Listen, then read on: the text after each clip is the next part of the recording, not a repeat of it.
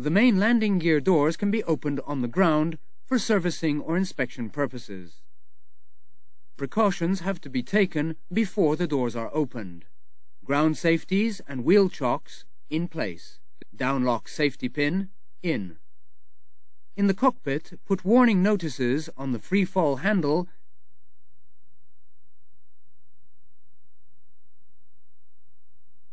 and on the landing gear control lever. Make sure that the green hydraulic system is depressurized. Outside again, make certain that the door travel ranges are clear. Stand forward of the door. Open the blue hydraulic bay servicing panel for the left-hand side door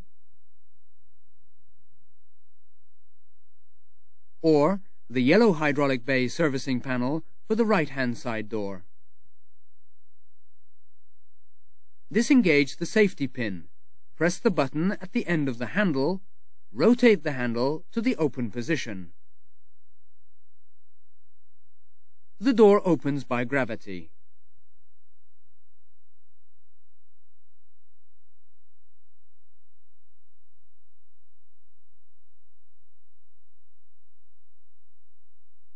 Safety it when fully opened. Caution! A safety sleeve must be fitted on the door actuator piston rod immediately after it has been opened on the ground and before working in the gear well. After servicing, the door can be closed. Here are the precautions that have to be taken. In the cockpit, landing gear control lever down with the warning notice in position. Landing gear free fall crank handle in the normal position, folded and a warning notice in position.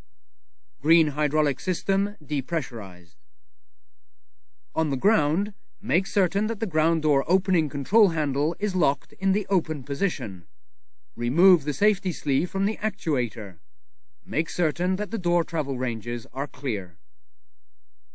In the cockpit, make sure that external power is on. Pressurize the green hydraulic system. Check the pressure on the ECAM page.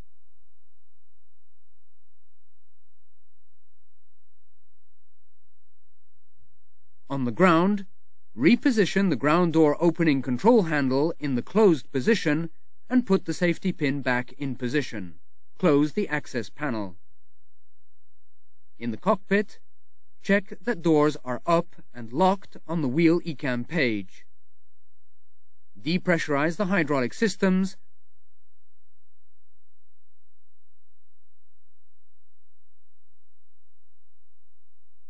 and remove the warning notices.